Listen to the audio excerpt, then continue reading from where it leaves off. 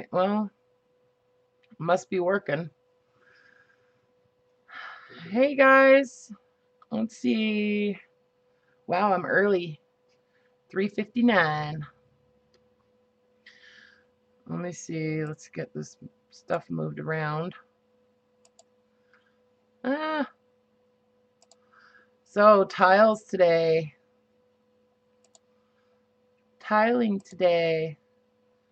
Oh my God, I've got so much stuff pulled out for tiles, you guys. Hi, Anne. Yeah, oh my God. I've literally for the last 3 hours, I've been gathering anything and everything that I've ever used that has to do with tiles. And I'm sure I probably forgot some stuff. Hi, Laura. Hi. Here I am. I'm right here.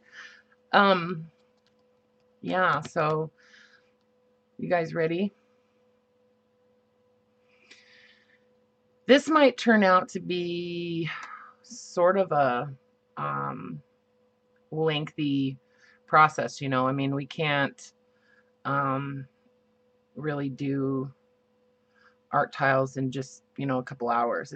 It's definitely a process. There's, you know, multiple steps. So, hi Brenda. You made it. Right on. I'm glad you guys are here. um so yeah, it's, you know, there's and obviously, you know, multiples, you know.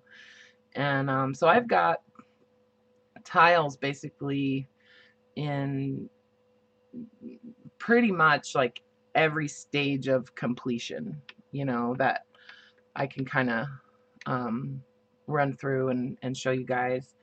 I thought I would kind of show you some of the tiles that I've made and, you know, different ways that I use them and different things you can do with them. And then sort of go into things you can use to make tiles. So, um, and then materials, you know.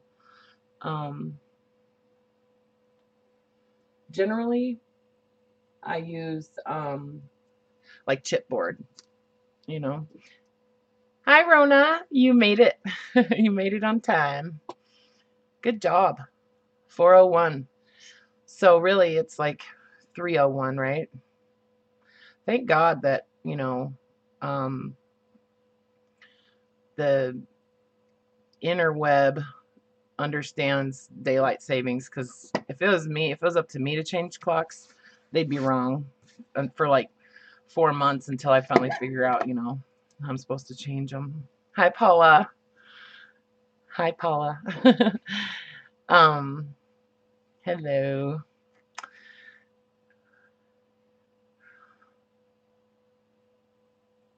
Has anybody ever gone back and looked at any of the recorded live streams on anybody's live stream, and just to see like if you can see the chat?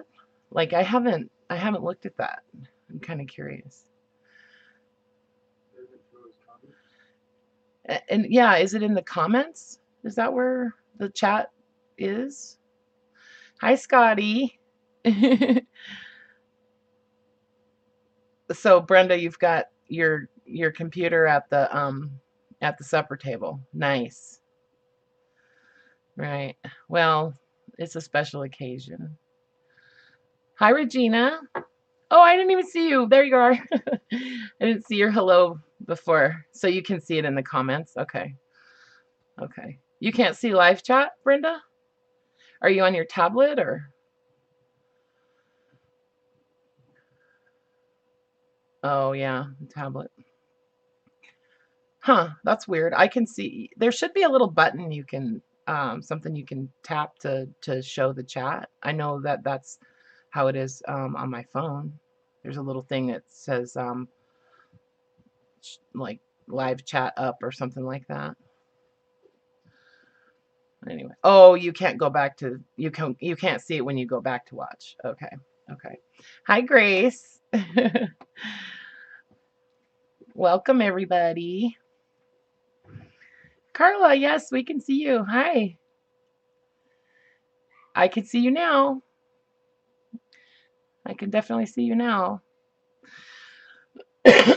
So,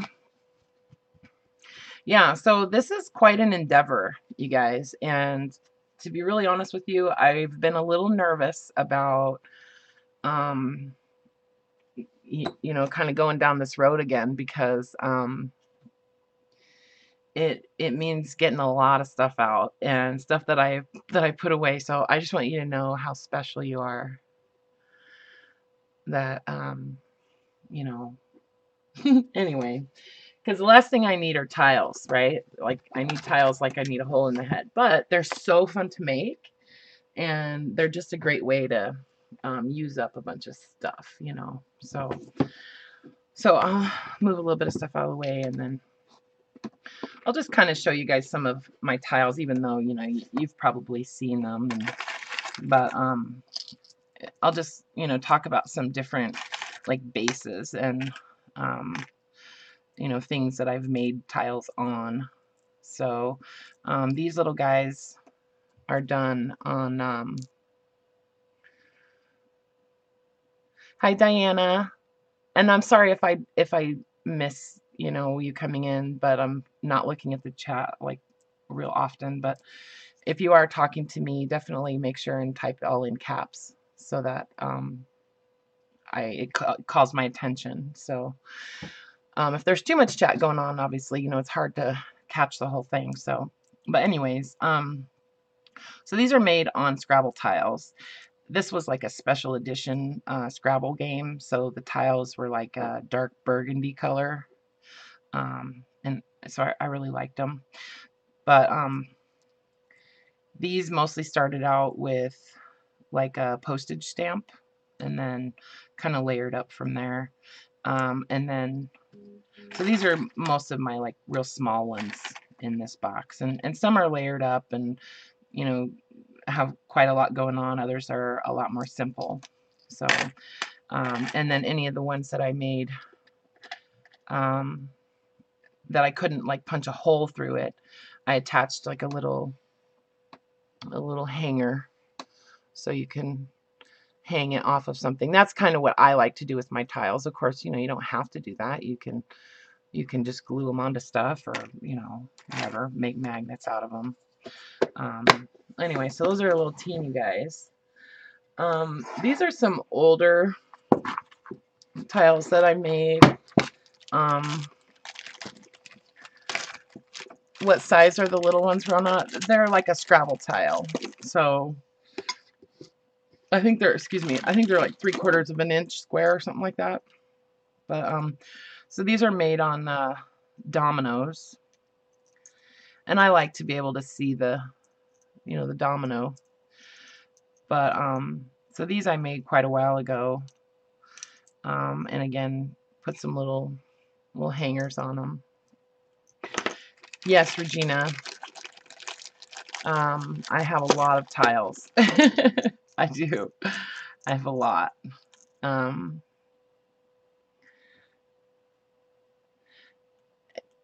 Regina and Diana, I should say.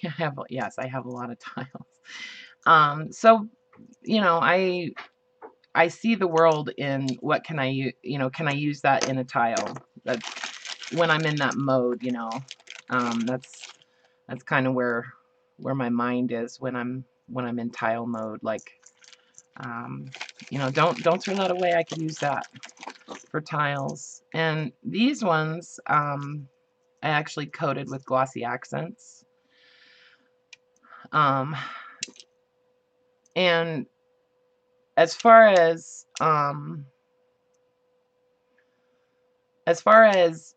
glossy accents versus triple thick, you guys, I'm pretty sure you know how I feel about it, but I really do feel like they're basically the same. I get it. Okay, the triple thick I get at Hobby Lobby. I've never seen it at Michael's. I don't see it at Joann's, but I do find it at Hobby Lobby. So if you don't have a Hobby Lobby, then you might not be able to get it in a store. But yes, they definitely have it on Amazon. And to answer your question, I attached the hangers just with the triple thick. So yeah. Hi Kay. Hi Willow. Hi guys. So those are done on dominoes. And then so I've got some other things that I've used or that I want to use to make tiles on. And these are just those little bingo, whoops, those little bingo numbers, like markers, And I thought these would be kind of fun to make some little teeny tiny tiles on. Yeah, E6000, any kind of like really sturdy type of glue, Yeah, any kind of urethane, like a water-based coating would work. I got these at Hobby Lobby. These are little tiny wood circles. They're just wooden circles.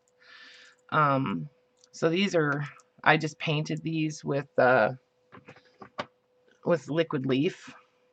And this is not water-based, but I have been able to glue things on top of it, and I've never had it, come off. So this is liquid leaf. This is what I use when I want like a really nice metallic coating or whatever. So there's those, and then the little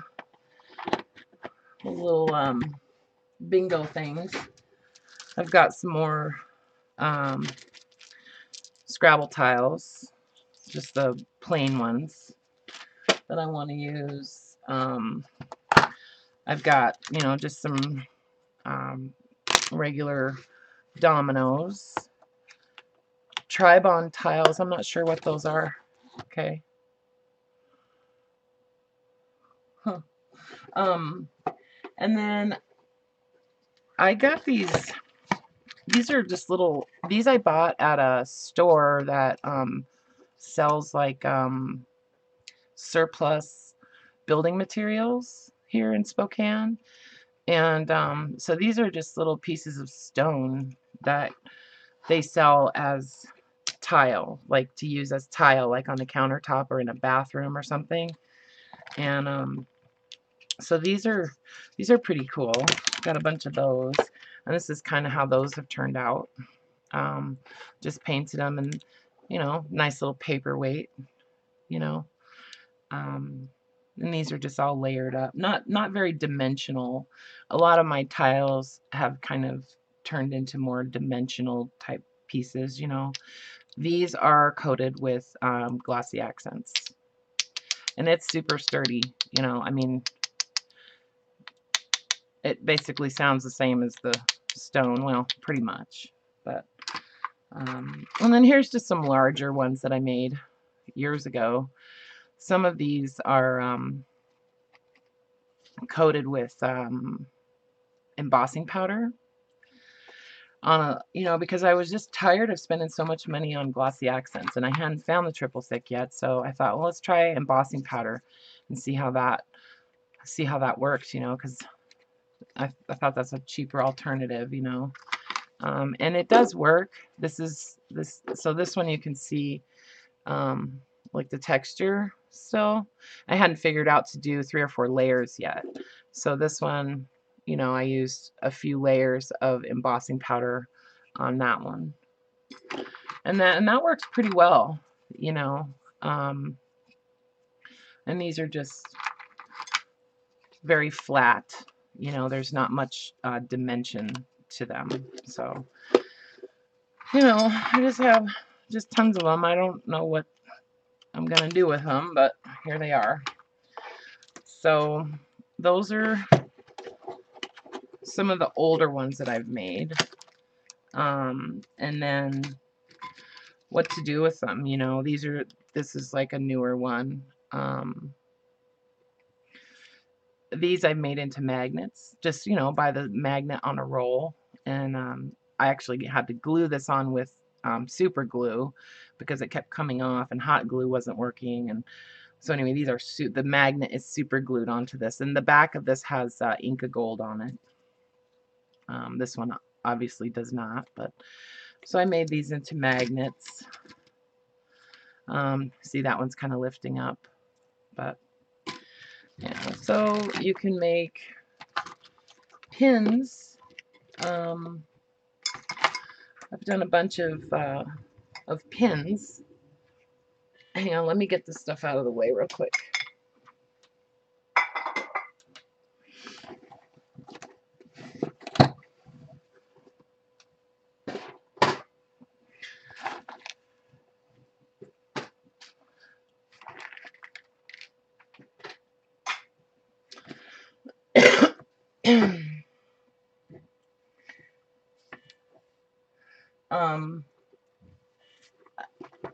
I put these away.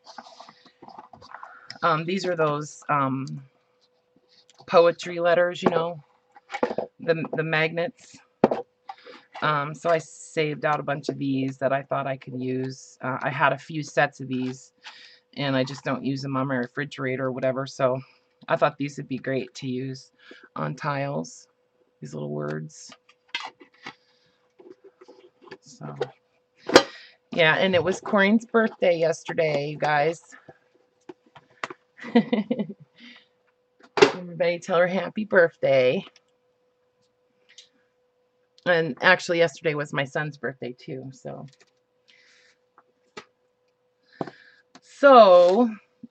that's basically you know, some of the weird stuff that you can use, or different stuff you can use as bases for tiles. Most commonly we're going to use chipboard, and you know, you thanks, Corinne.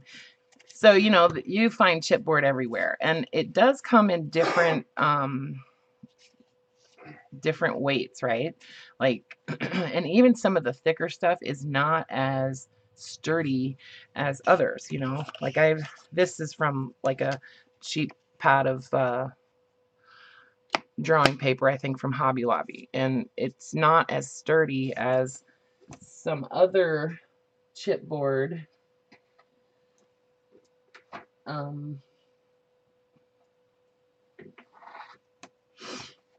Yeah, sometimes it depends on the maker of the chipboard, like how sturdy it is. For example, I don't know where this came from, but this is chipboard too, and it's just about the same thickness, but it's stronger, you know, it's just a lot more sturdy. So I like to use that. And sometimes if I'm using that more flimsy, thicker chipboard, I'll glue 2 layers together. But I'll tell you what, some of the best chipboard I think is actually mat board.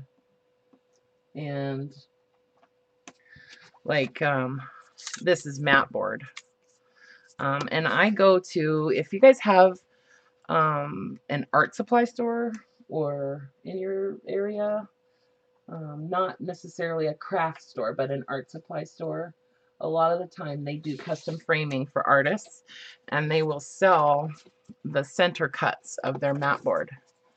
And mat board tends to be a lot more sturdy too than regular chipboard. So I like to use this, especially when I can find the black core where it's black all the way through. You know, there's no it's not just a piece of paper layered on top of the mat board that's colored. It's black all the way through. Yeah. And everybody's saying hi, Steven. Hey. Yeah, he cooked bacon this morning, and it's nice that we both like bacon, super crispy. So everybody else thinks it's burned, but we think it's perfect. So I love that about him. Anywho, so chipboard. Another thing that I'm sure that we all have in abundance are book covers, and these are the best. I think these are the best chipboard you can get, because they are super sturdy, and you can cut these. You know, I cut them all the time on my paper trimmer. So if you have a rotary cutter, it's great because you can just you know, go back and forth um, and get through it. So I have lots of book covers that I'm not going to use for journals, just because they're too big. You know, um, like this book is just it's too big for me to use for a journal. I could cut it in half and use each half as a journal cover or whatever, but so I just, you know, I save these and I use them for tiles and whatever. Even this kind of stuff, you know, layer this stuff up. Don't throw it away, layer it up. Glue a few layers together and use this kind of stuff for tiles, you know. And it's sort of, you know, whatever you are using as your base for your tiles, think about how you're going to be using them ultimately. You know, that can sometimes make a big difference. Like if you're making them to use as charms or something like that, then you probably want them to be a little bit sturdier. You know what I mean? You don't want them to bend and that kind of stuff. If you're just going to make magnets out of them, once you get that final coating on them, that makes them a lot more sturdy too. You know, just remember that. But if you're just going to use them as magnets or as embellishments on your journal covers or on tags or things like that, then, you know, it doesn't matter if they're super, super sturdy. So this is an old album cover that I've been saving because I wanted to use some of the imagery off of this. So anywho, so that's, I mean, I found, I pulled out just about everything I had for, you know, as far as chipboard. Oh, and the other thing is that game boards make great chipboard. Cut these up, use these as tile bases. So don't throw the game board away just because you wanted the game pieces. Use the board for, you know, journal covers or for tiles or whatever. So reuse, upcycle, whatever. So a lot of the time, there's a couple different ways you can approach it. Whoops, sorry about that. So, well, here, let me show you this real quick. So I basically have bases like in all different stages, right?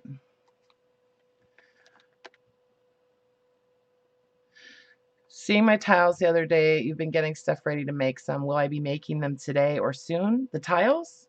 Well, we're going to start on them today. We're going to start on them today. I'm just kind of showing you guys where I'm at and I guess, you know, some different options for things. We're probably not going to complete them today. You know, I don't think I'm going to be able to complete tiles today, but we're going to get started. So, lots of different ways you can start these, right? You can take a whole, like a piece of chipboard and, you know, kind of think about the look that you're going for, okay? Sometimes I find images that I want to use as a background, okay? Like these bingo tile, this is Tim Holtz paper, you know. I wanted to use that just as a background for a tile. So I just glued it onto, well, it's actually glued onto a real thin piece of chipboard, and then I have it glued onto a piece of mat board. So it's kind of dimensional already. And then, you know, just images that I found that I want to just make that the background on some tiles. These are just round pieces of mat board that, you know, I fussy cut out these little clock images from some Tim Holtz paper. So I want to use these images as my background. So I just glued that onto a piece of mat board. So that's one way you can go. I find images everywhere that, you know, would be great as little backgrounds. These were from some pages in a photo album. Little bird and some flowers, and you know, and you could think about making different shapes and different sizes, and you know, they don't have to be square. They could be round. They can be little rectangles. They can be octagons. They can be just weird mishmash shapes. You know, so I've just got tons of little you know, different types of images. Calendars are a great source of small images to use for tiles. The paper pads, oh, let's see, where'd they go? 1 second. Like these are, this is from the cover of a paper stack, right? So these are like miniatures of the paper that's inside the pad, right? So, you know, I save those. Like these little guys, these are great to use for tiles. I don't throw anything away. Anyway, so I mean, I could just go on and on for hours, but basically,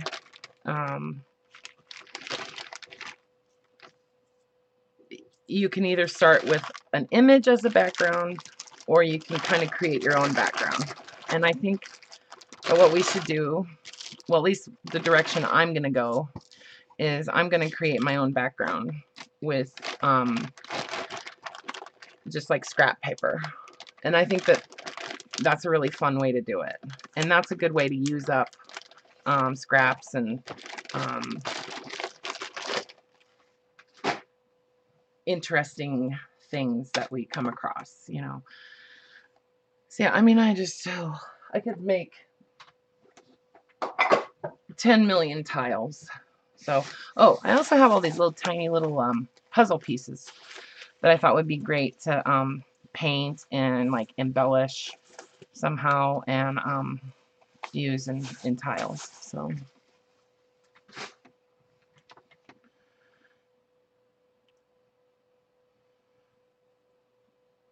thanks, Carla.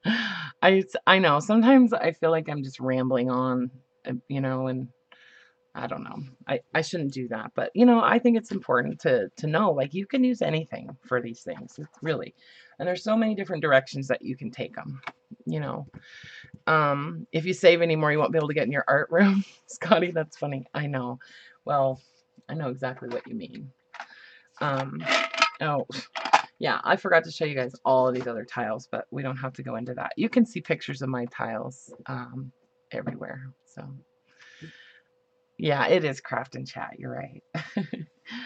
So for you guys, like, you know, it's just kind of a matter of, you know, we're going to probably do at least 5 to 6 different like applications on these tiles, you know.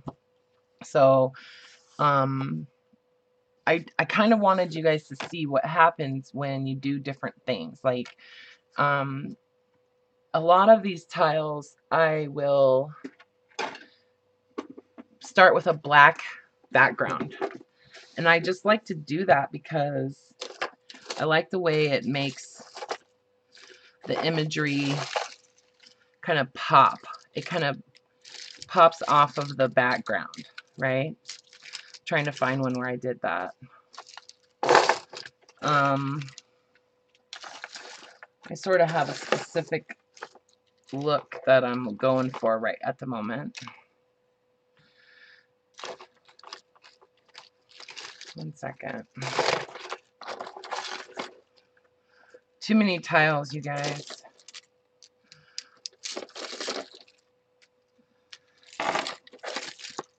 Hold on.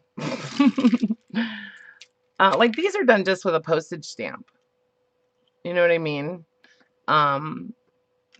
Just postage stamps are so interesting. I mean, I think about the time involved in designing a postage stamp, and you know, somebody drew that. You know what I mean? And it's just like a little miniature piece of artwork, and it's really cool ephemera, you know, and we've kind of got it like captured, and we can appreciate it again. You know what I mean? Like it didn't just get thrown away when they got the envelope and threw it away. Like it's still around, and so I think that's cool. I respect stamp collectors so much, like the patience that it takes to collect stamps. Okay, I think I'm getting there. I think I'm finding what I'm looking for here in a second. Okay, here we go. This is kind of what I want to go for right now. Like, it's just a black background, okay? And then there's a piece of like book paper layered. And I can't remember if I painted this or if it was black mat board. I think I painted it. So anyway, and then there's a piece of book paper layered there. And then I've got an image of some roses. And then I have a fussy cut butterfly that's attached and some words and stuff. And then I think there's this another little piece of, you know, paper from, you know, something on there that has some foil on it. And then I've got some little like flat back pearls and some words. And sometimes I'll add like a little glitter, and then it's coated. So it's like 1, 2, 3, 4, 5. It's like 6 layers. You know what I mean? So there's a lot that goes into them. And so why not create a million of them all at once? You know, and sometimes I'll use like a little piece of fabric or whatever. Anyway, I love using micro beads on the tiles. Let me see if you guys can see that. I love using the micro beads. I just think they're really cool. Anything in miniature, I think is great for tiles. Okay, 1 second. You're going bowling? Okay. When do you think you guys will be back? It won't be like until after like 6 or so. Okay. Well, be sure to get plenty of practice because you're gonna need it. Okay, guys. All right. So I don't even know what these are just. I don't know what to do with these tickets. These are like.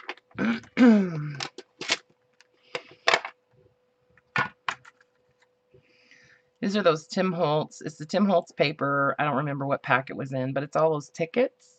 So I fussy cut them all out and then glued them all onto a piece of chipboard, and I don't know. I'll make them into tiles or something at some point. Glue some butterflies and some rhinestones on them and call them art tiles. So anyway, where do I get my ball chain? Well, most of that ball chain I just got at Hobby Lobby on a roll. It comes in a roll, and it's like sometimes they have their like metal stuff. I don't know if you guys ever noticed this, but like Hobby Lobby cycles their sales every month. So at least once a month, just about everything they sell is going to be 50% off. Seriously. So at some point, all their metal stuff is going to be half price. And so I buy that ball chain when it's half price. And it comes in a big long roll. I think it's like $14.99. And then they sell it in like I think like a bronze color and also the silver. And then they sell the little connectors too. So that's where I get the ball chain. But, you know, the Tim Holtz ball chain sets are not too bad. If you're going to be using as much as I am, you probably want to buy the roll. But I do buy the Tim Holtz ball chain because I like the colors and stuff. So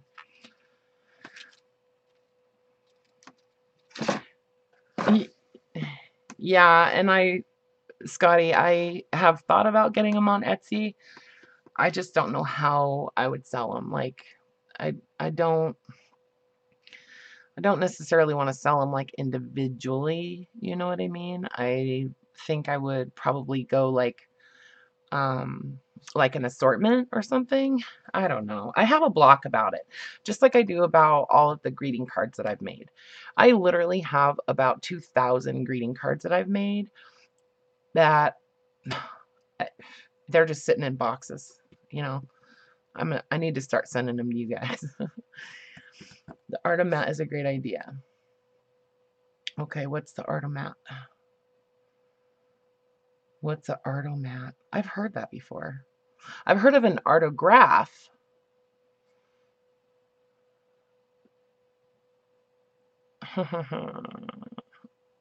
Hold on. She could put those in the Artomat. Okay. Well, somebody explain to me what an Artomat is. And yes, I could make them into paper clips.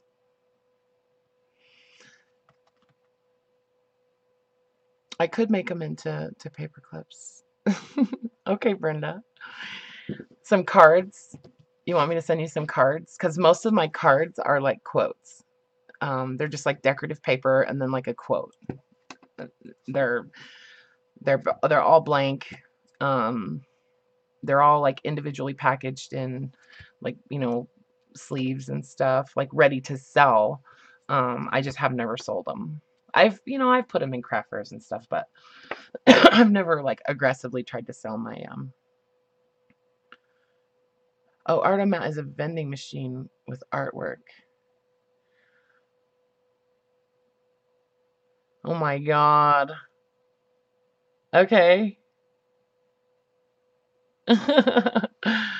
Okay, I'll look at it. I'll check it out. I definitely will. Oh, an Artomat. That's interesting. Refurbished cigarette machines that sell small pieces of art for $5 each. Okay. All right. I need to put somebody in charge of doing that for me. That's what I need. I need somebody to do that for me. I just want to make them. It's hard enough to get my crap together to put stuff on Etsy that I do get on Etsy. Seriously. And my biggest thing about it is descriptions. I hate writing descriptions. I hate it. That's why I'm really grateful for YouTube, because I would much rather talk about it than like have to type it out, you know? So, anywho. So basically, since that's the direction I want to go with my tiles, with the black kind of background, and I want to try to let that come through, okay? I don't want to cover up all that black. So what I'm going to do, and you know, you guys do whatever you want, but this is kind of where I'm going with it. I'm going to use the mat board, the black mat board.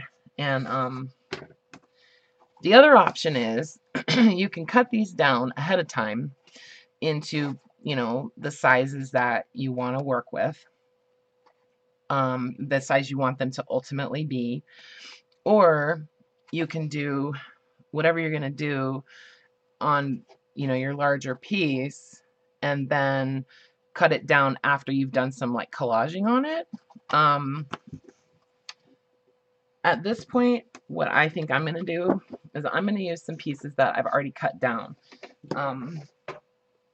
because I want to be able to have a little bit more control over what shows up where.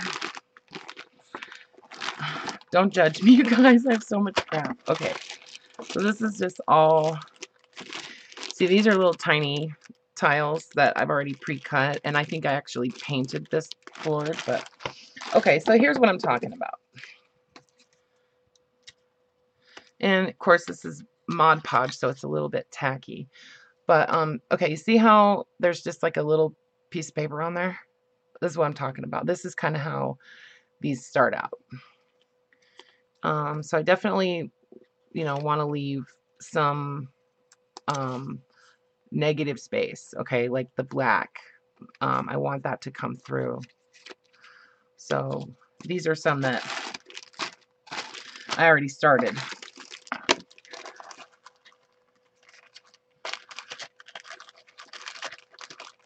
Okay. Oh, well, maybe I'll talk to Shannon about it. I'll send her a message, or I'll look at some of her videos and see if she gives information about that.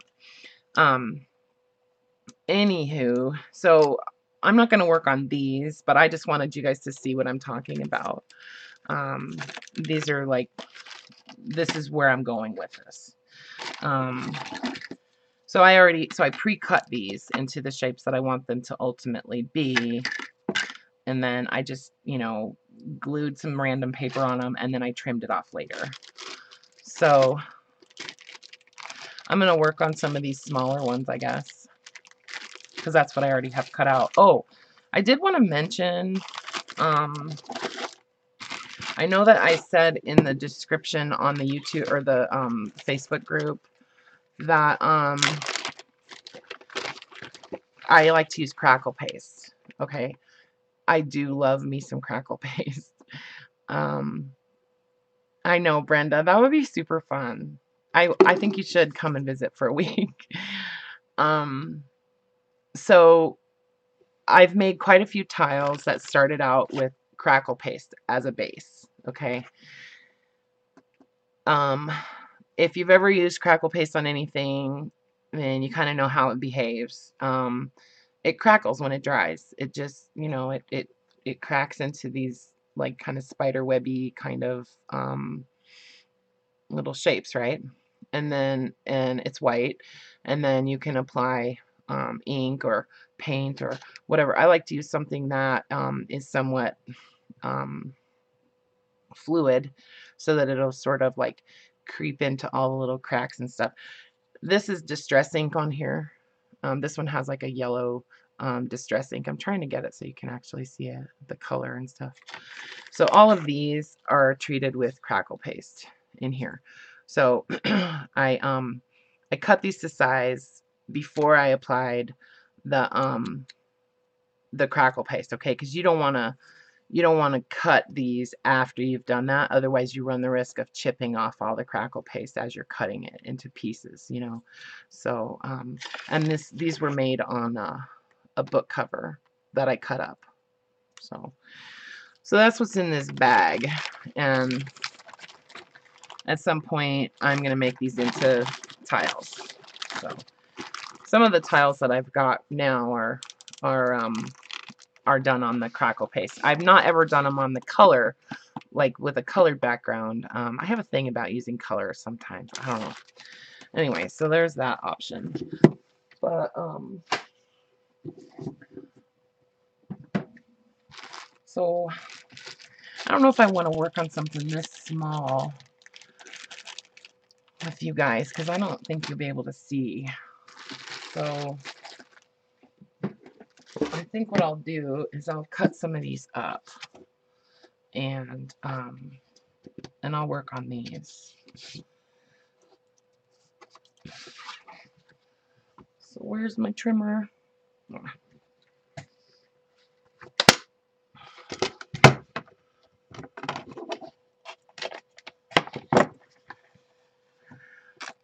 Yeah, the black mat is nice, Scotty. I like the way that it, I just think it makes them look kind of classy, you know? I don't know. I like that.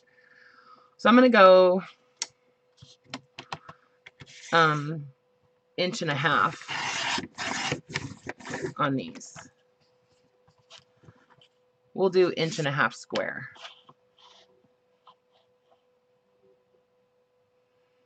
Wait, where was I? Okay, so it's 8.5, 7.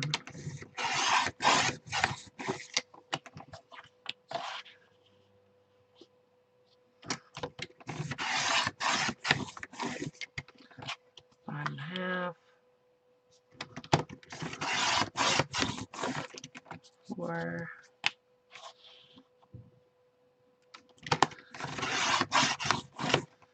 2.5, and then inch. Oops.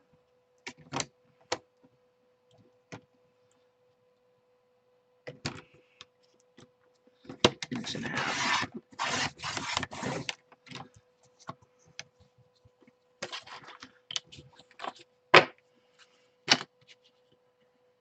And rather than using my paper trimmer for every single one of those, I'm just going to eyeball these into squares.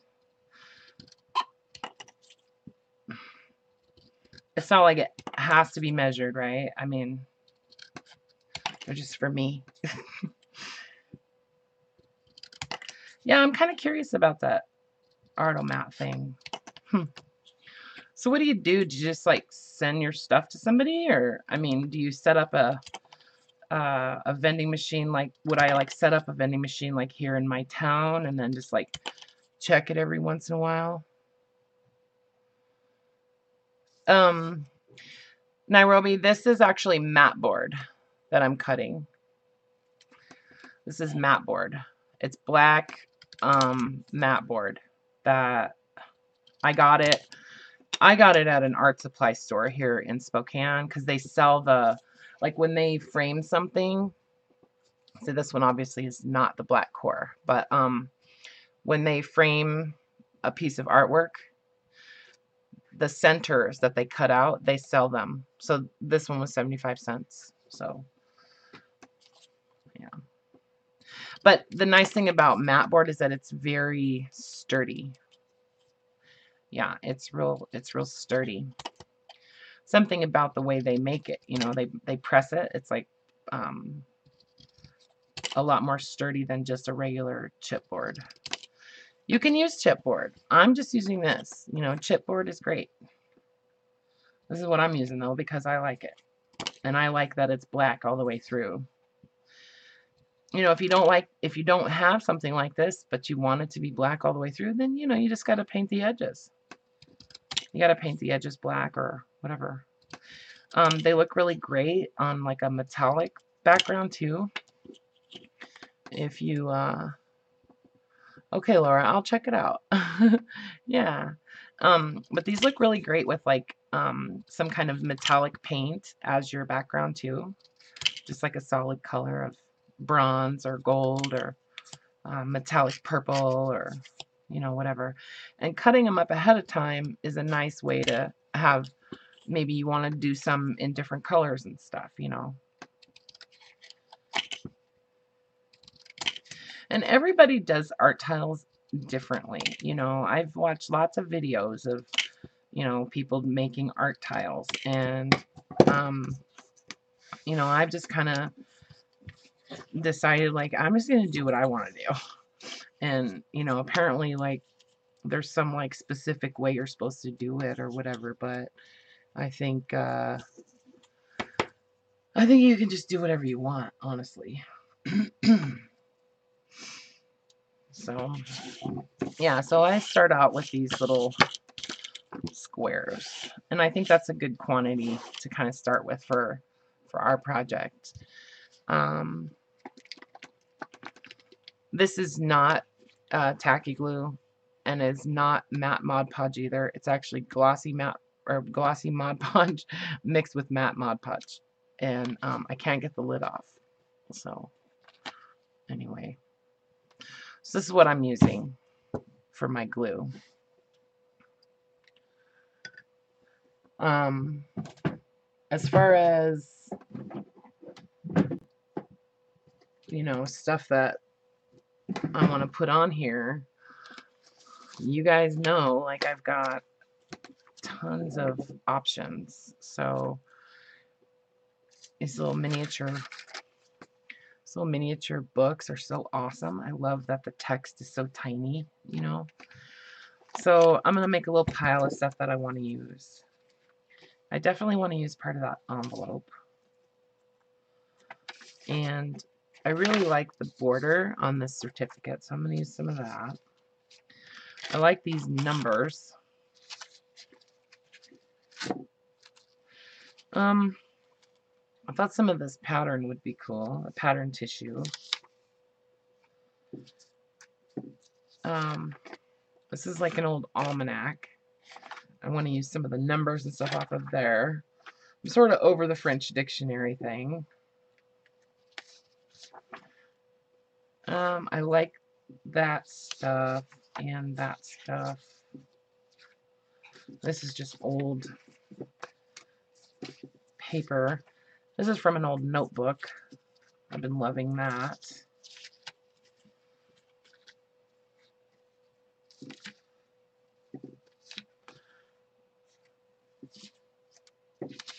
I like this handwriting.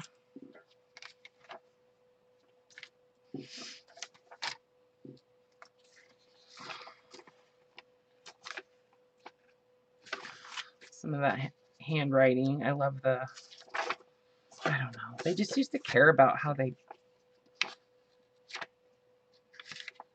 used to care about their penmanship, right? Nobody cares about penmanship anymore. Except for Steven. One of these days,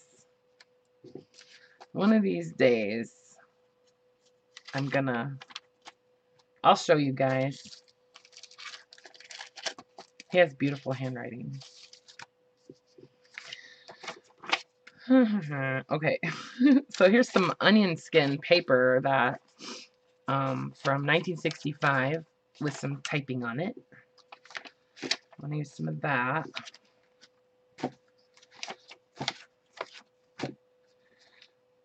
And then I want to get some of the postage off of some of these envelopes.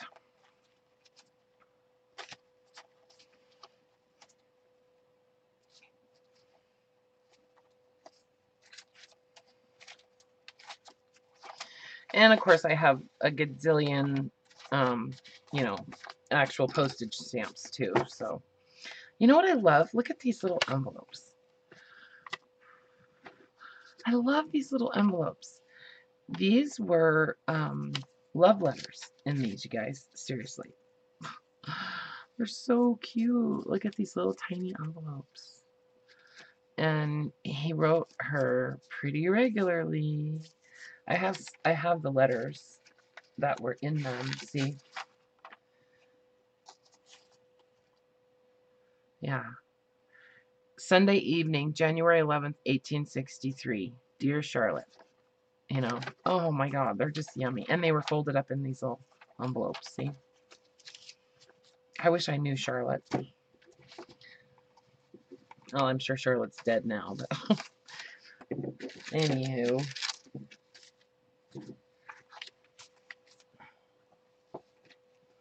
So that stuff I want to use a little bit of. And then, oh my goodness, I have this bag with, I know those stamps, huh, Brenda? Yeah, you can buy onion skin paper. They don't manufacture it anymore, though, Diana. As far as I know, I mean, somebody might, but this is actually some old onion skin paper. A lot of times they don't label it as onion skin paper, but if you search for vintage typing paper, sometimes you can find it. And a lot of the time in the description, they'll tell you whether it's onion skin or not. This is like a student grade or a campus grade, they call it. So it's really, really, really thin. And if it's onion skin, a lot of times it'll have a watermark in the paper. But since this is like a student grade, I don't think it's got the watermark in it. This is actually not onion skin, but it's like a parchment paper. And I really like it. I like the way that it coffee dyes. But thanks, Rona. I have too much stuff. Anywho, so this is some onion skin paper that I coffee dyed last night, and I left it in the oven way too long, so I forgot about it. And, you know, I had the oven a little too hot. I was being impatient, but that's okay, because it's still yummy, right? Oh, it smells really good. Does not smell very good. Anyway, so that, I'm going to use some of that. And then this is just my bag of scraps. So I'm going to use some of this stuff too. But first, I'm going to use some of this. Oh, and then of course there's this book, which I definitely wanted to use some of this book. Excuse me. This is the like a machinist's guide. So there's all kinds of really cool pictures of gears and stuff in here.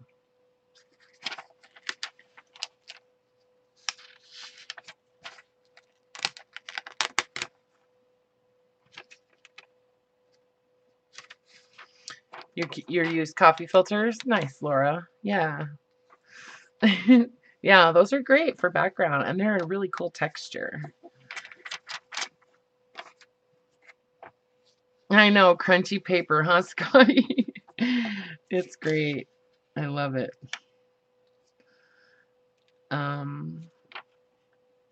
Yeah, so tell me some other stuff you guys are using. I'm curious to know what you guys gathered up.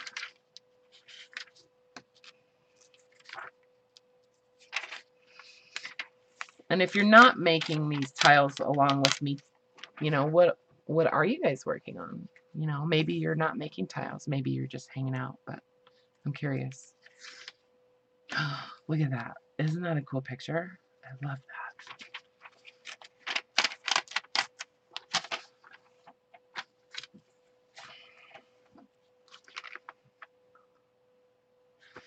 Some of these numbers.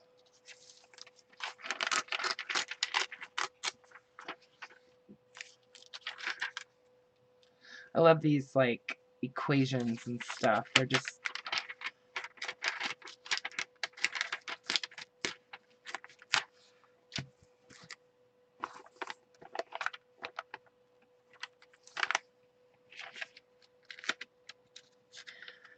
so I am hoping to get up north again to the junk store, the junk shops, thrift store that my mom and I like to go to. I'm thinking about kidnapping Steven one day and driving up to look at that fire hydrant. Look at that. Isn't that the coolest drawing? Look at it. It's so cool. Oh, I love that picture. Anyway, because it's so pretty, the drive in the drive up there is so pretty. Okay, yeah. So you're getting ready to do tiles later on. Nice. Isn't it great that YouTube just automatically uploads the live stream as a recording? I love that. I'm saving this for something else. I love it. And then I've got all this really super old like really fragile ephemera that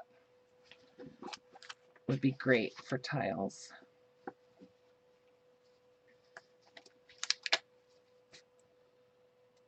So anyway, and then I just tear it, you know, I just tear it into little pieces. Look at the little Greyhound bus. And these little like timetables and stuff. Oh my gosh, look at that. Look at that. Isn't that yummy? Oh, I just love it. I love it. Love, love, love it. I almost don't want to tear it up, but I'm gonna. I definitely want to use that little guy. And then I like how this little part of this is so yellowed, and this is like a treasure, this piece of this bus schedule. That's going with the fire hydrant too. Let's see, what year was this? This is a newer ticket, 2002.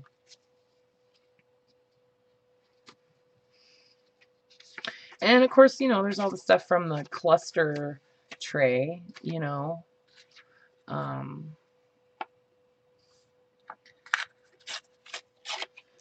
All that stuff is usable. You're making charms and a tassel with your sister. Nice. What kind of charms?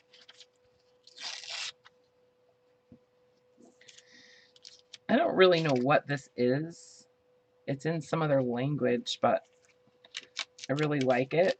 So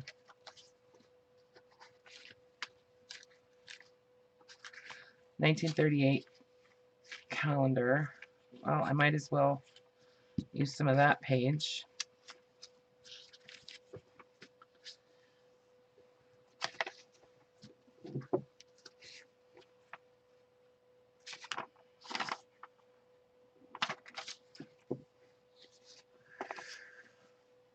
A pizza box that you painted over and have it ready to cut into tiles, but tiles are new to me and I don't know what to do now, so I'll make them with you.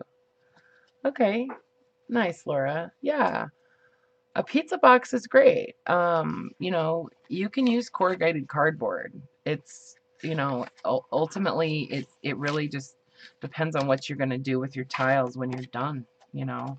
I know that sometimes people don't like to use corrugated cardboard because it, you know, it has that air factor inside and they're not maybe as sturdy, but you know what? If you coated it on the front and the back, it's going to be just as sturdy as any other tile. Seriously. So, yeah, so that's awesome. These are those ration booklets. So yeah, I think I've got enough stuff pulled out now. And like I said, there's no right way to do this. There's no wrong way to do this. You can do whatever you want. Like, and you can't mess them up. It's impossible. It's impossible to mess them up because if you do something you don't like, just paint over it. You know, just paint right over it. It doesn't even matter. So anyway, so I'm just going to take my little pile of stuff here. My hands are going to get covered with glue, but that's okay. So basically what I'll do is I'll just take a few, kind of set them out here, and I'll just put a little dot of glue on each one. I do like to have some kind of a, like a card, you know. One second.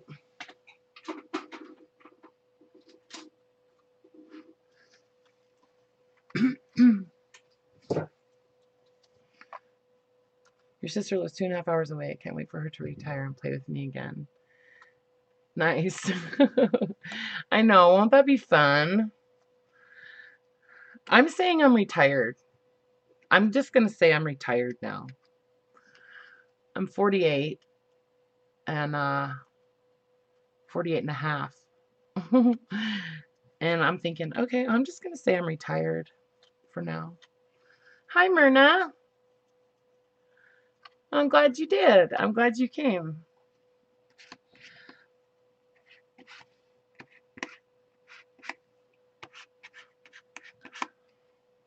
So like I said, you guys, this and this Mod Podge is actually watered down just a tiny bit too. It had gotten pretty thick in that bottle, so I added a little bit of water to it.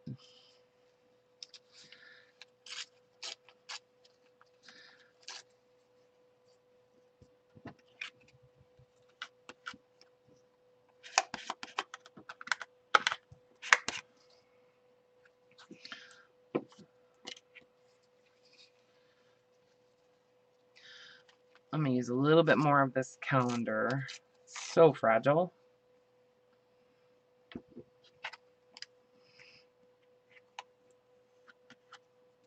Look at it, it's just disintegrating.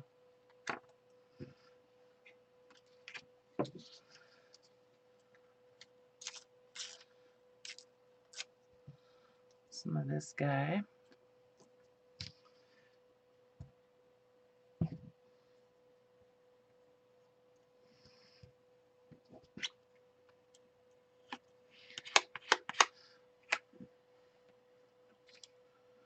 So when we get something on these, you know, we can go back, you know, let these dry, and then I'll trim off the excess, you know. So I don't even care, like, if it's hanging over the side. It doesn't matter. Whoops. Oh, that's all right. I didn't know that was 2 layers of paper. It's okay. And sometimes I'll use a couple different things on there on my background. I might layer a couple pieces together. But I'm trying to at least save a little bit of that black background. Just because I really like the way it comes through, you know. And that just kind of gets lost, so I'm not going to use that. But I'm going to use a little piece of this Greyhound ticket there. And the thing about tiles that is kind of interesting is that, like, well, this is kind of the way I look at it. They're just little teeny pieces of art, right? Little tiny pieces of art that, in all of those layers, like, you have to really take your time and kind of look at it to actually see all of the layers that are there. I mean, you don't have to make them super layered or anything. I mean, you can make them extremely simple, like I did just with a postage stamp. You know what I mean? But that's what I think is fun about the tiles, is that, you know, you can just discover new things in them. You know, they're not as they appear initially, usually. Like, there's something deeper if you look, you know.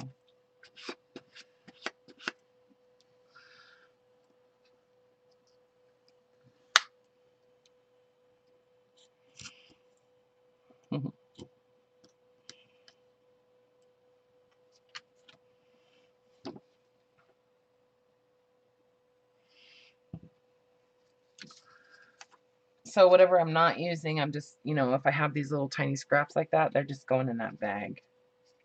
And then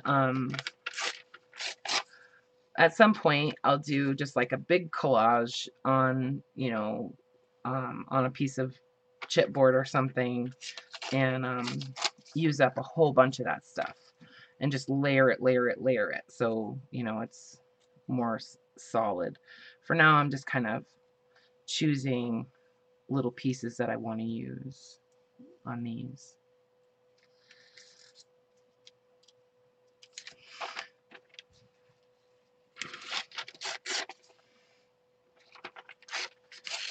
I really love these images of the, like, the machinery, you know.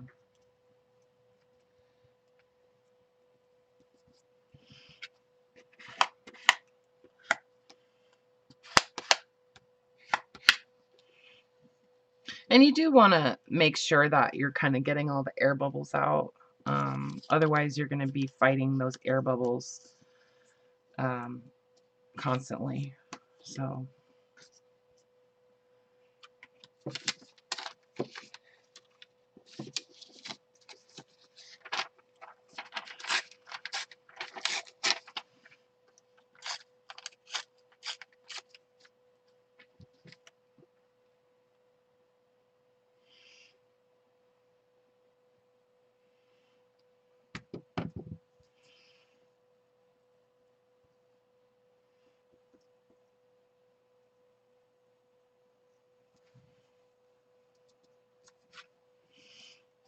and I'm not necessarily trying to coat the top of the, you know, image with glue. I'm not really concerned about that at this point. That's not what I'm doing. I'm mainly just trying to make sure that what I'm attaching is actually, you know, flat and there's no air bubbles in there. That's why I'm using the card. My goal is not to, you know, cover the top of that image.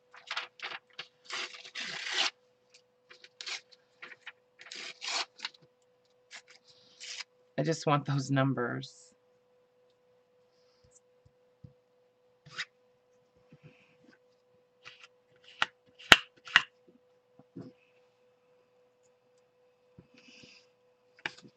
And these numbers.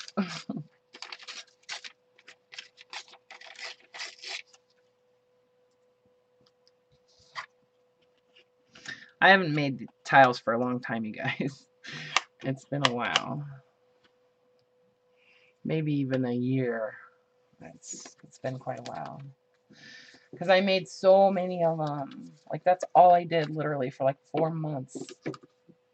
I just made tiles.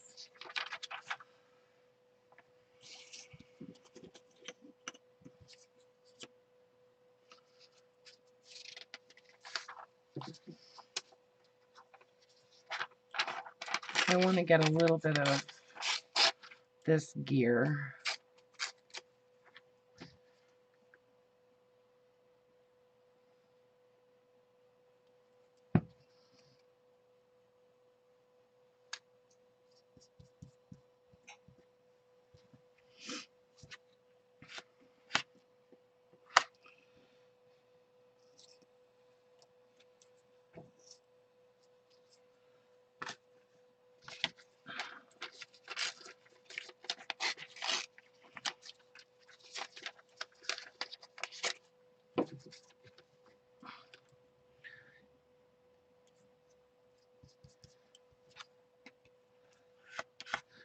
So, you know, after these dry and I come back and I trim them up and that kind of thing, I'm going to add some kind of like image or something to it. And most likely about 90% of that is going to get covered up. And that's fine. Like, that's totally fine. The goal is just like in like my clusters, you know, the goal is to just have the idea of that, that image there, you know. I mean, you know, we may only be able to see just the very corner of this gear when it's all said and done. Or maybe none of it. I don't know. You know, it depends. Depends on, you know, what I wind up doing. You know, sometimes when I just get going, it's like, it doesn't matter. It's my son's Costco card. His old Costco card. There's Conrad.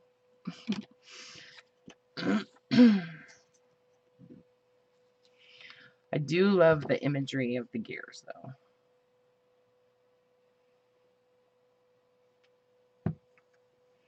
Hi, Trish. Good morning. You made bullet jewelry for about 3 months, Scotty? What, you mean like jewelry out of bullets? Sounds dangerous.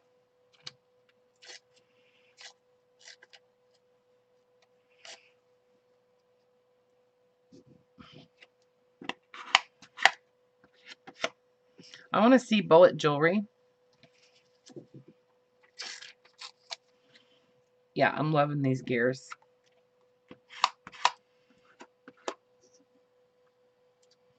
All right, that's enough gears. The shells, well, I bet they sound cool, like clinking together and stuff. Whoops.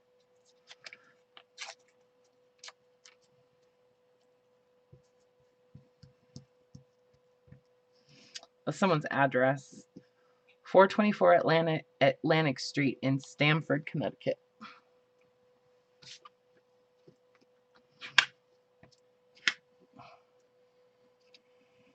It's a really old letter. I mean, I'm sure that address probably still exists, but oh well. Whoops, I just ripped that stamp.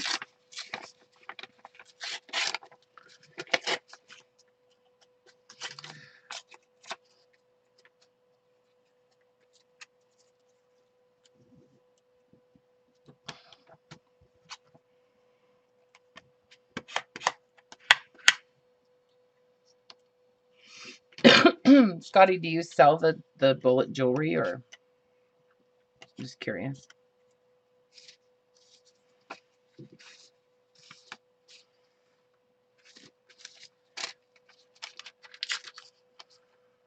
I know, watch the stamps. Yeah, Brenda, I have so many stamps. I have to send you some stamps.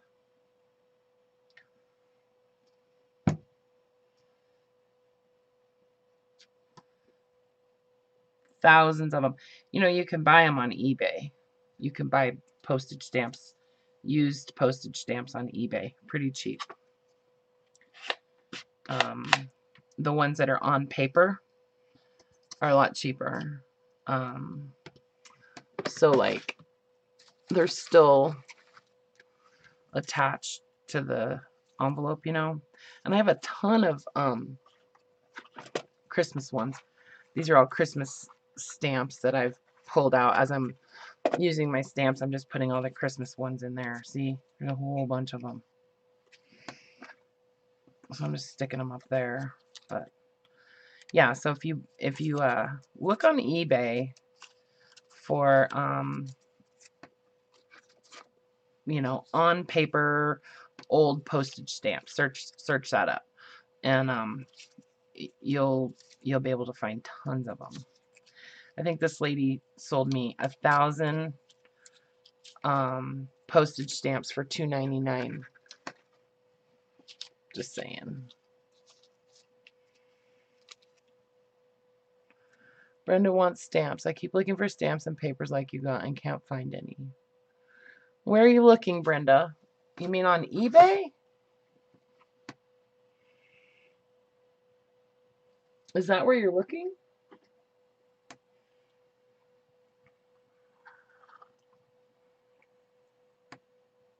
Oh, you sold them all, Scotty? Okay. No, well, that would be cool. I'd like to see them. I think it's neat to, you know, turn something like that into something beautiful, you know.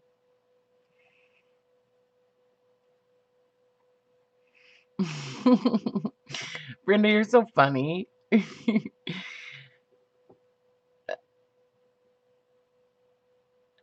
Not okay, yeah, maybe you're not putting in the correct search words. Okay, so I'll help you. I'll go on eBay later on and I'll try to find the girl that I bought the stamps from. And you know, these aren't like all super old vintage postage stamps, you know, they're those ones. But I mean they're old. They're not super recent, but yeah, I bet she does, Carla. I have a feeling about Scotty. I haven't seen a lot of your guys' work, and it would be awesome. Share whatever you want in our Facebook group. You know what I mean? Like, it's not all about, obviously, like it's not all about junk journals. It's the connections between junk journals and all of the things that we do. I mean that. Like, I want you guys to share all of the things that you do, and you know, the things that you make and your processes and your videos and all of that kind of stuff, because it's all related, you know. I mean, I don't always make junk journals. I do lots of other stuff. I really do. So,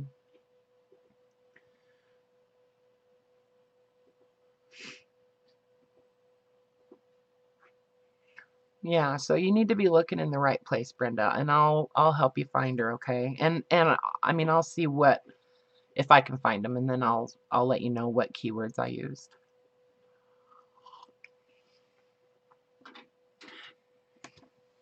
Can you guys hear Steven crunching on the bacon? You make jewelry too. Key jewelry. Oh my gosh. Oh my gosh. Scotty, I have a ton of old keys. If you need some keys.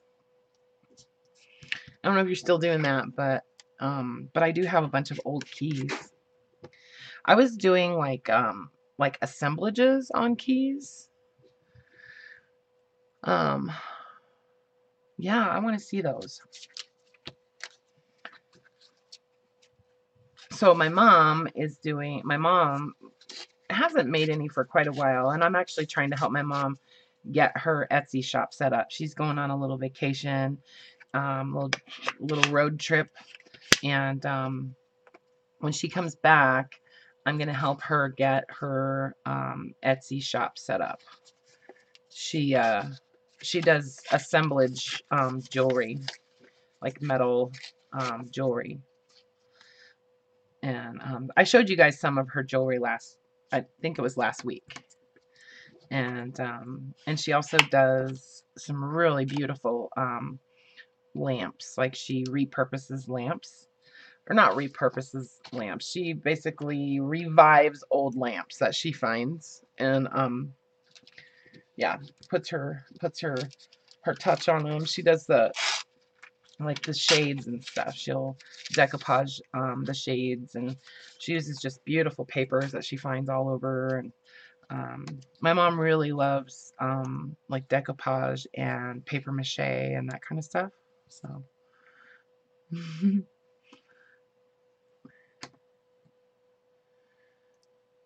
you're good with key supplies, okay? Yeah, I do use them on my journals sometimes. I kind of covet them though, I guess. Like maybe that's yeah. As rap artists. Yeah. Yeah. I think I get it from my mom. My drive to create and that kind of thing. My dad was kind of an artist too though, you know. He my dad was an interior designer, and he had a degree from the Chicago Institute of Art, and he passed in 1996.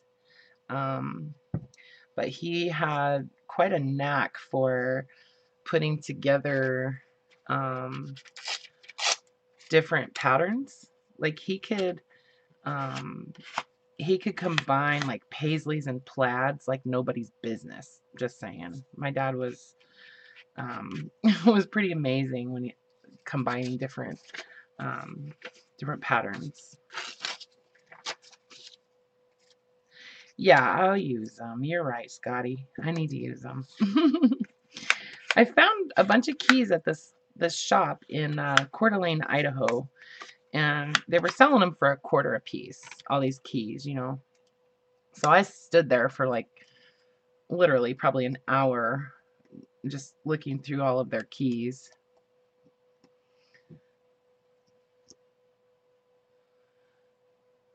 Thanks, Corrine. Yeah, my dad was a good guy.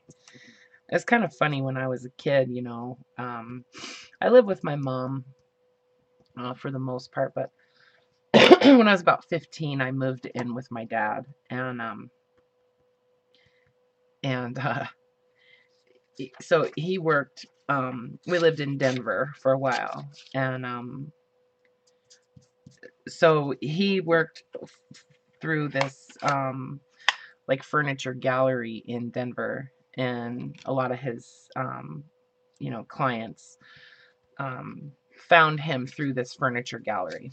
Anyway, so really high end furniture, you know, like at one point, well, so what he used to do is, since he basically was, you know, in charge of maintaining the inventory for the gallery, he could take things out of stock temporarily and then put them back into stock. And so sometimes we would have like a sofa in our house that was priced at like $30,000, stuff like that. Like, so kind of crazy. Um, so my friends, you know, anybody who didn't know me exceptionally well, but like coming to our house for the first time, they always thought we were like rich, you know. We weren't. My dad was just good at covering his ass. Anyway. So that's about the end of that first step, you know. Um, and I'll let these dry. Just putting all this stuff back in this bag, I guess. I'll just keep it all in here. My life is organized in Ziploc bags.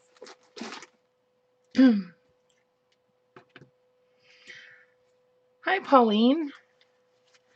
The black base.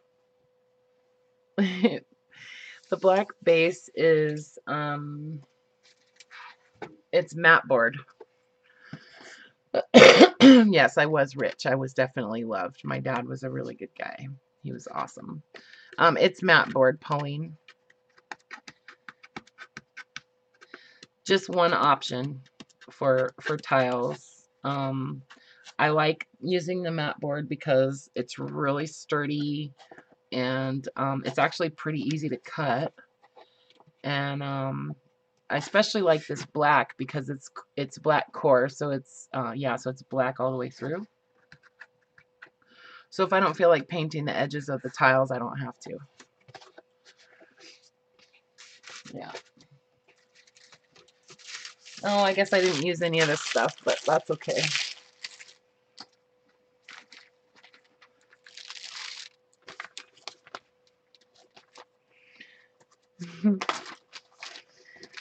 Yeah, I got to keep this in something, otherwise it's going to crumble everywhere.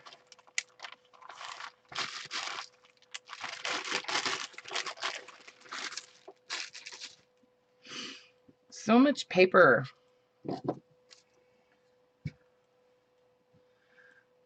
Yeah, mine are a mess too. I know. I love that sound too, Care. I do. Yeah. My fingers are a mess.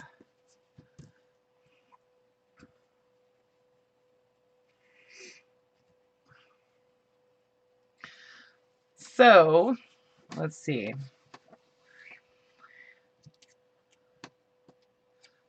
These probably are not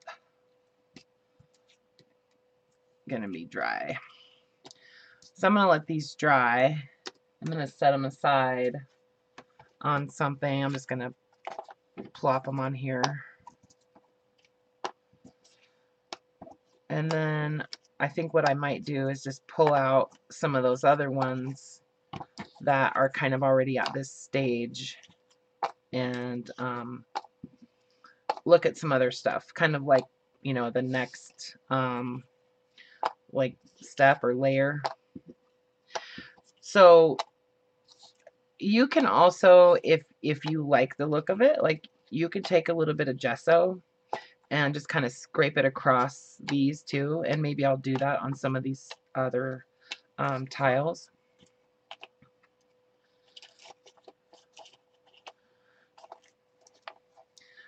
I'll let those dry. So I'm going to pull out some of these larger ones that are basically at that same stage. And I think I am going to use a little bit of gesso on these.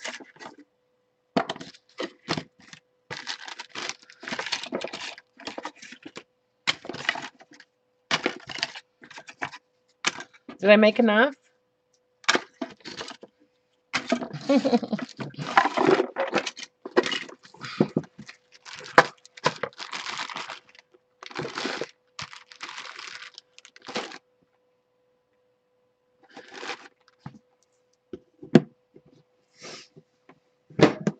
All right, let me find my gesso.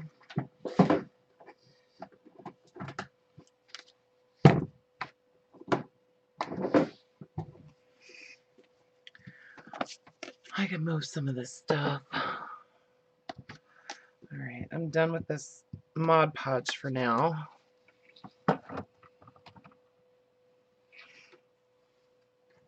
my gosh, I just have things like stacked up around me, you guys. All right.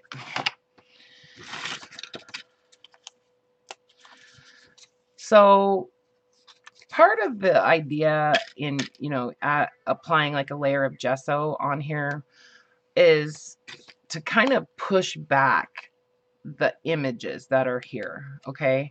Because we want each layer to kind of stand on its own, all right? So we don't necessarily want this layer to come to the foreground, right? We want to push it back so that so it's not so dominant, okay? So that's kind of the whole idea in applying a thin layer of gesso, is that it's gonna sort of mute this layer a little bit. It's gonna tone it down. You'll still be able to see it, because if you do a thin layer of gesso, it will dry somewhat transparent, okay? You've got to do it, you know, in a thin layer, but that's the basic idea of applying gesso on, you know, something like this. And, you know, then you can go whatever direction you want on top of the gesso. You could spray some ink, or you could, you know, paint on it, or you can sand it down too. Like if you get it a little bit too thick, you can sand it down, or you can, you know, distress it. You can distress these tiles too, you know, you can mess up the edges of them, and you can do whatever you want. But there's a lot of different ways to approach these. But that's kind of, so these were glued, the little scraps were glued on with Mod Podge, and that's why I'm kind of having to pop them apart. So I'm just sort of separating them all and putting them all in the direction I want them to be. Oh, you posted some keys, Scotty? Nice. Okay, I would definitely want to see those. So for gesso, this, I'm going to use a palette knife.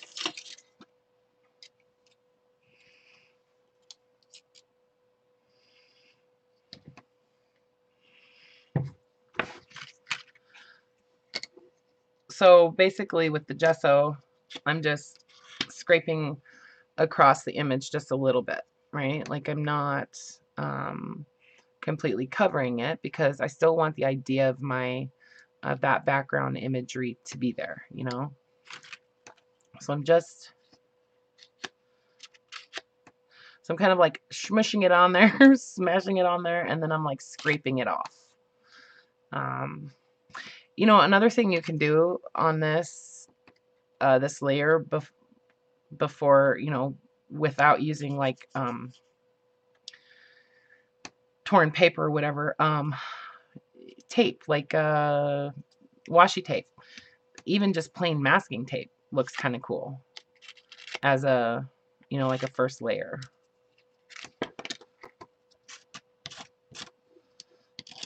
And if you get a little bit more than you really want on there, just wipe it off, right?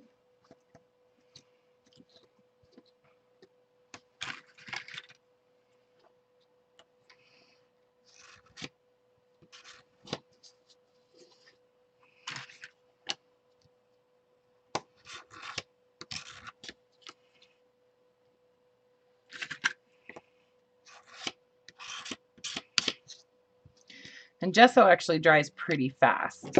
So I'm going to do some of these, and then I think we can probably manage one more step.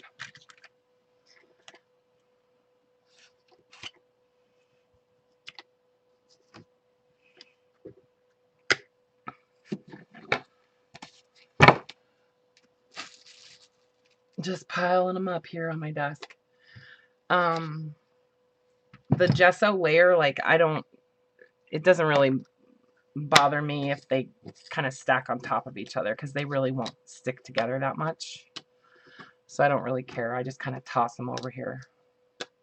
It's such a thin layer of gesso that, you know, they really won't stick to each other.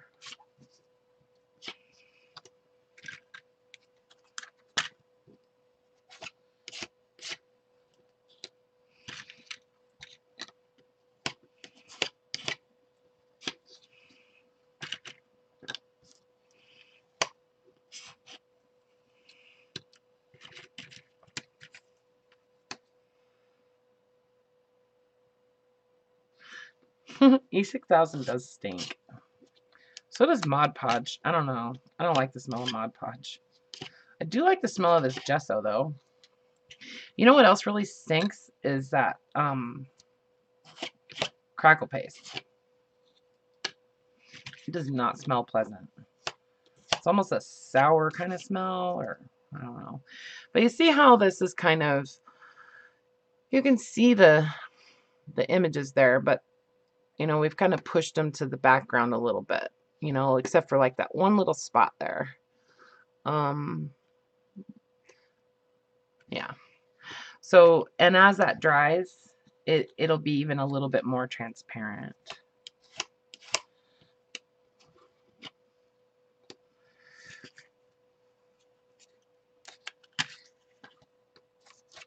I used a lot of pages from like an algebra book on these.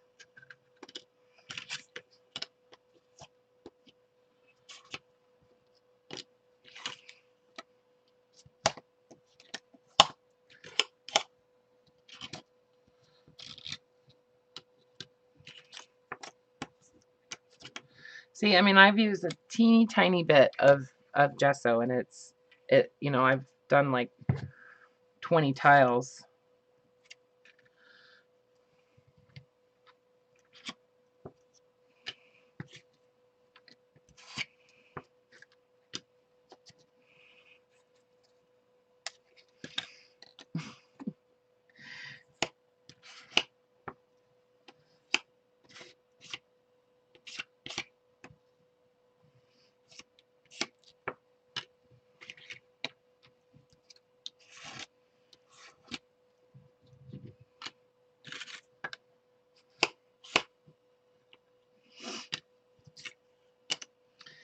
So then, you know, you could come back in on these and like layers like some tissue paper or napkins, paper napkins, you know. That's something in my gesso there. I don't know what it is. And this is the heavy gesso, you guys. This is actually the super heavy gesso. I just really like it because, yes, I'm using white gesso. Laura. And an algebra page in most of my junk journals. I love them too, Care. I love algebra books. And trigonometry, yeah.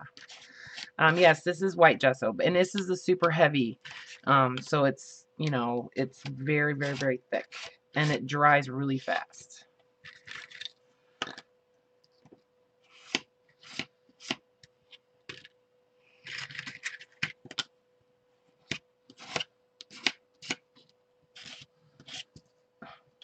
I didn't want to cover her whole face. There.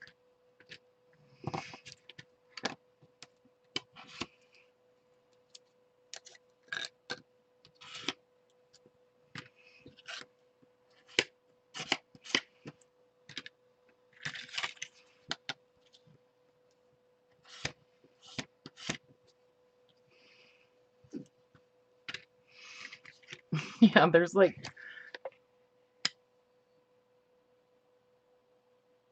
Oh, yeah, good. I'm glad you have some, Laura. Sorry, maybe I didn't put gesso in the supply list, did I? Sorry, guys. I forgot about the gesso.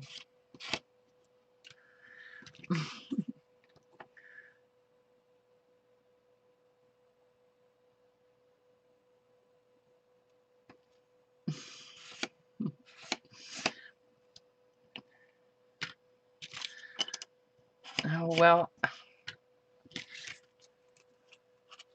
Yeah, see, I just can't do anything in moderation. It seems like, you know, it's like I just have to make a million of everything. So anyway, what I was going to say is you could layer all kinds of stuff on top of this, you know, on this layer, on top of the gesso layer, right? Paper napkins, like maybe some doilies, or some of that burned onion skin paper maybe. Any kind of pattern tissue. You could even do like some of the Tim Holtz makes that like thin washi tissue tape, you know. Paper dried flowers, you know, because dried flowers are very transparent. You could use something kind of transparent, I guess is what I'm trying to say, or textural. Like I've got these like the paper lace that you can get at Michael's, you know. It's like those, I'll show you here in a second, but it's basically like paper that has sort of cut out like a stencil, you know. You're thinking take the big piece of black mat, cover it with old text pages, then gesso over it, then cut into tiles. Have you ever tried it like that? Yes, I have, Scotty. Yeah, I do that a lot. As a matter of fact, and there's a couple of reasons that I do that or don't do that. And the reason that I did not do that with this is because I'm trying to preserve the black. So I was trying to keep myself contained into saving part of the black on these. That's why I did not do that. But yes, that is a good way of doing it. And that's probably what I'm going to wind up doing with that bag full of stuff. I will just, you know, collage a bunch of that stuff together. Yeah. It does seem like that would be a lot easier, doesn't it? But I just don't get the same effect.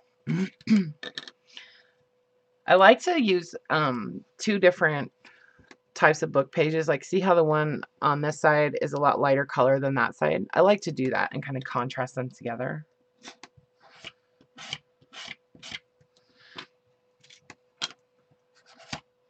Pages from a couple different books.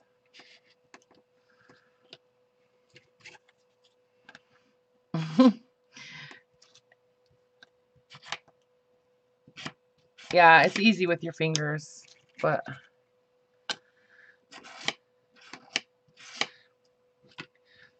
I've actually done quite a few tiles that way where I've just, you know, created a whole board of, you know, collage and then cut it into pieces. It's easier to cut before you get all those layers on there too.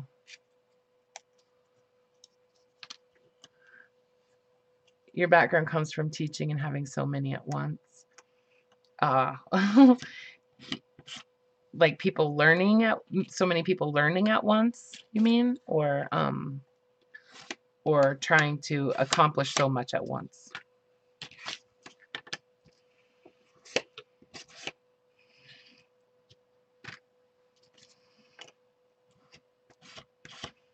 I had a feeling about you, by the way, that you had that kind of background.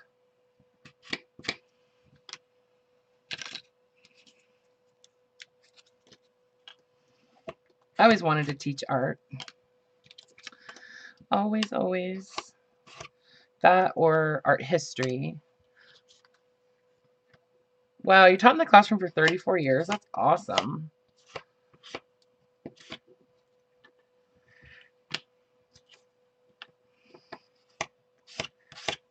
Like general education, Scotty, or art? Well, I'm sure you did teach art. What did you teach? Tell us about that.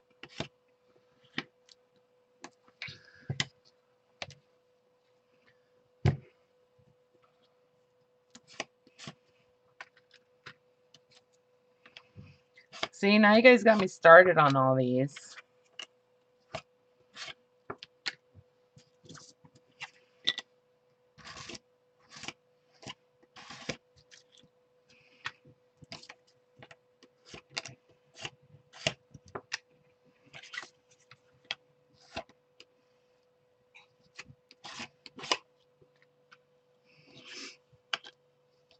Okay, I'm almost done.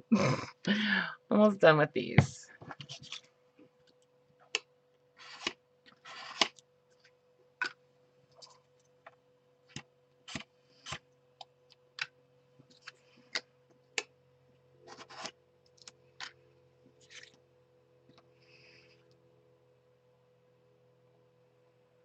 Really?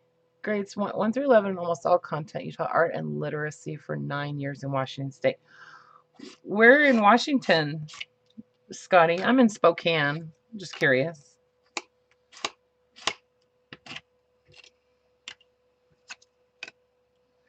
I've lived in Spokane for 29 years now.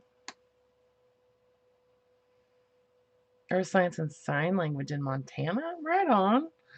I always love the idea of teaching sign language to every single child on the planet. And that way, everybody would be able to talk to each other,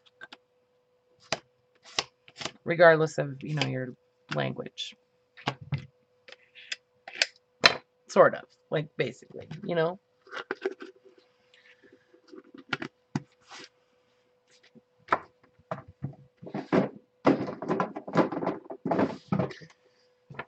All right, so you lived in Bellingham. Okay. Your brother-in-law was a high school principal in Spokane for many years. Nice, Care. What, I wonder what school.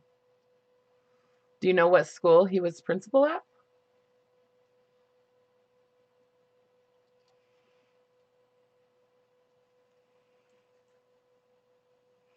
My neighbor, he's in his late 70s, maybe even early 80s. He used to be a high school principal too. He's the we call him, well, I call him the dandelion um, police. Don't have dandelions in your yard, or he'll come after you. Anyway, Central Valley. Okay, yeah, I know where that is. Hmm. You loved living in Bellingham. My son, Scotty, my second son, he graduated from Western about 5 years ago, 4 or 5 years ago. Yeah, he majored in studio design at Western. He went to school there actually on a football scholarship. Actually, that wasn't his major. I can't remember. I think it was though. Anyway, yeah, he went to school on a football scholarship, so it was really cool. And he worked lived in Seattle and worked for Microsoft for a couple of years. Yeah, he loved it. He was like on the Xbox like project for a while, and now he's actually in Oakland. But you got your master's there? Nice. Yeah, I am encouraging him to do that. I just feel like, you know, he's still young enough that I think he might actually have the stamina to do that and finish. But anyway, he's a I guess his official title is a staff designer for some company in Oakland now. I don't know what exactly it is, but they design web apps or and apps like phone apps and stuff. So so with these, I kind of want to let these dry, you know, before I do anything more to them. And they'll dry sort of piled up on top of each other. They don't necessarily have to be, you know, spread out perfectly. But, you know, my next set, well, let me pick out a few here that are basically dry. Some of those first ones.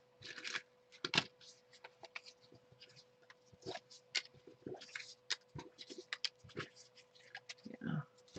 So I've got a little pile that are dry. Push these back over here again. Yeah, your 30s is a great time for sure. I remember my 30s. Okay, so here's what I was talking about. Nice. Awesome. I'm glad you're inspired, Scotty. That's cool. That's always a good thing. Was it texture paste, Clara? Hi, Clara. I don't think I said hi to you. It is gesso. It's just like a super heavy white gesso that I was using. So when I say paper lace, this is what I'm talking about. This stuff. You know, they sell it at Michael's in pads, in different colors and different designs and stuff like that. So I use these a lot in my tiles. And like the smaller like doilies, you know, just mainly for the texture. So I try to find some that I've already torn up.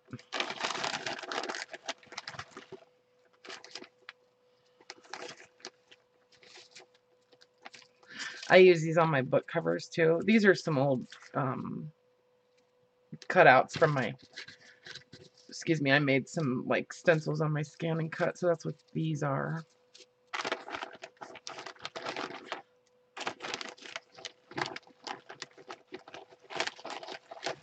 Here we go. So here's a couple of those that I think I painted, yeah.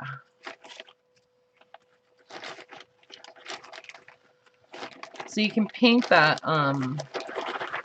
paper lace. This is actually done with Inka Gold. And let me pull out one of these silver doilies. I'm really attracted to like metallics and, you know, stuff like that. I love metallic paints and like Inka Gold and things like that. So I will, you know, take some little pieces of this and just kind of layer those on top of the gesso. Where's my...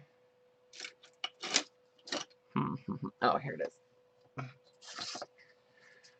So on some of these, you know, if I want to kind of bring this background back up a little bit, I can kind of sand some of that gesso off, right? Like the gesso's a little bit thick on this one for me. So I'm just kind of sanding some of that gesso off.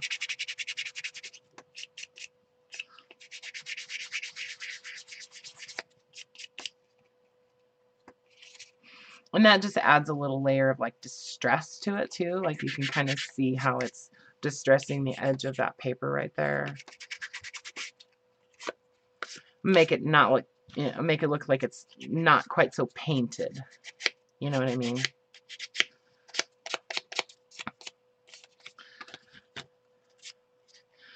Kind of like knocking the rough edges off of the gesso also.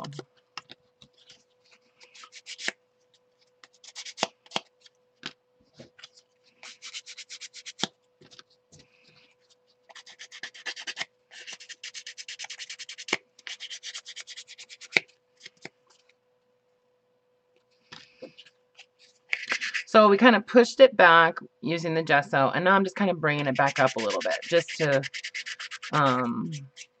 make sure it doesn't get lost, basically. Like, I want us to still be able to see, you know, some of those words coming through, some of the music notes and some of the imagery. I want that to still be present, you know.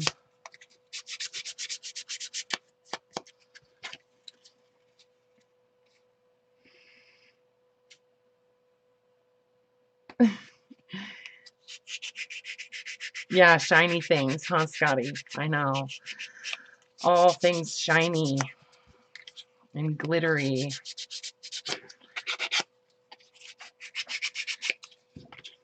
So now you guys got me started on tiles again. I don't know what I'm supposed to do with my life. All right. I'm not going to get into tissue, but just because I don't feel like dealing with it right now. But so for this little group, I'm just going to, you know, use pieces of this paper lace.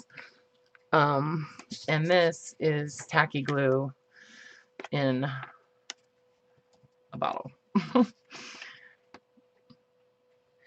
I actually had to water it down just a tiny bit. It started getting a little bit dry in that bottle. So I'm just basically adding some texture.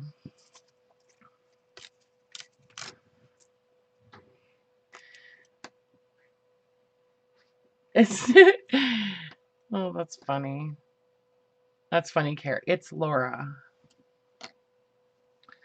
Uncle Jamie is Laura.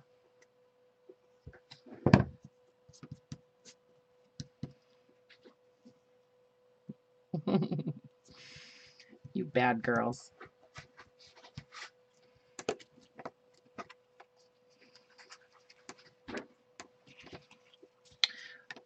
So the other thing we can do, like kind of tone down the gesso just a tiny bit, is we can ink it just a tad. You know what I mean? Just add a little bit of ink to it, and that'll actually bring out some of the texture of the gesso at the same time. Forgot to mention that. I do like to do that sometimes.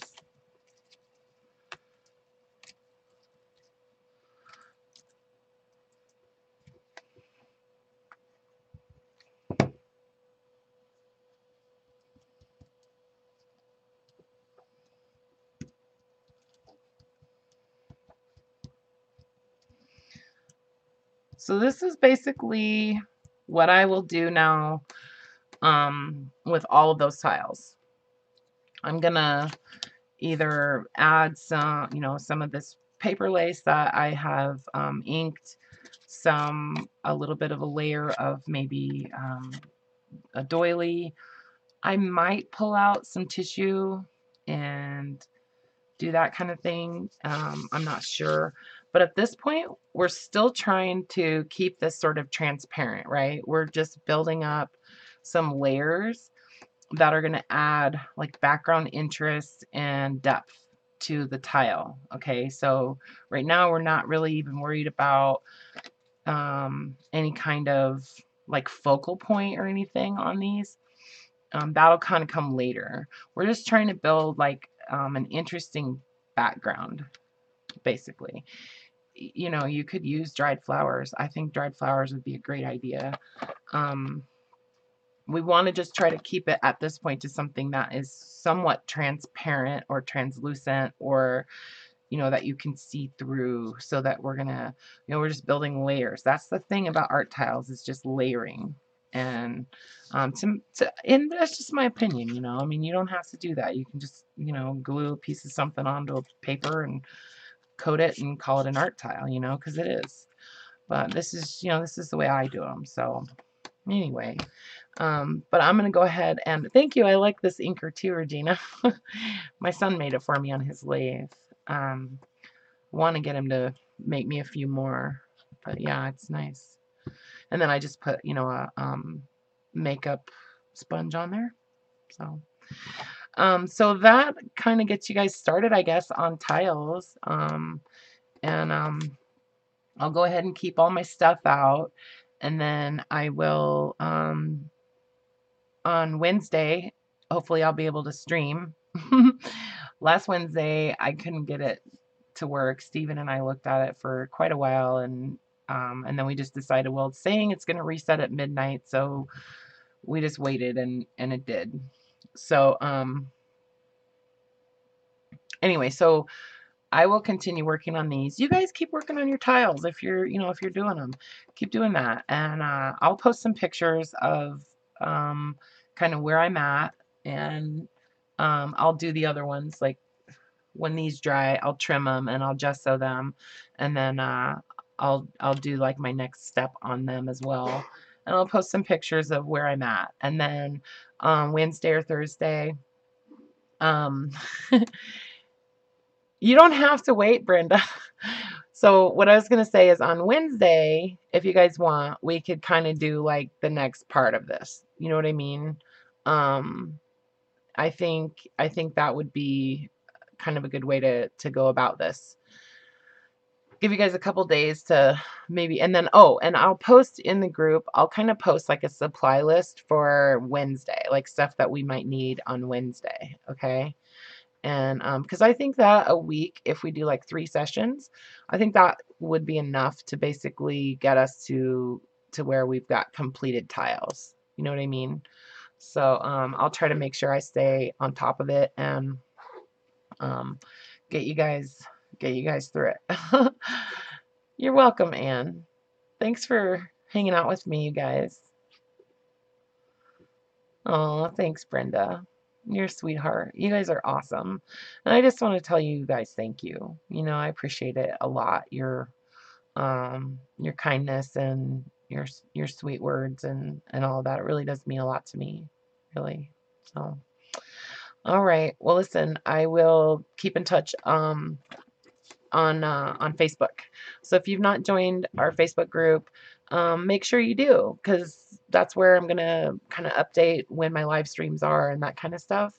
Laura, I know that you're not on Facebook, so I will keep in touch with you um, individually because you know you're special. So, and so are you, Brenda, and so are you, Carla. I really appreciate you guys modding for me today. All right, you guys take care, okay?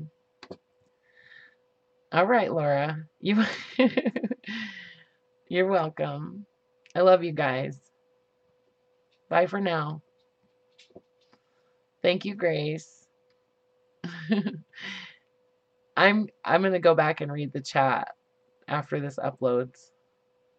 I'm interested to see what it if it really works. So, okay. Bye you guys. Love you.